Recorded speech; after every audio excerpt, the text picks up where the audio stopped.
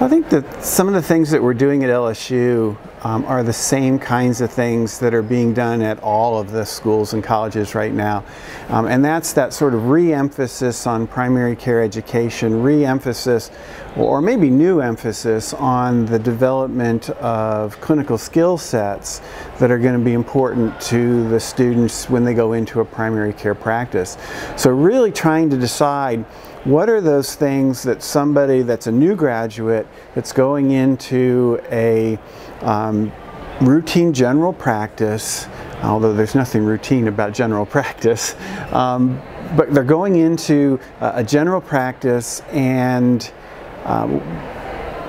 what is it that they really need to be able to do? What is it that they really need to be able to know to do that well?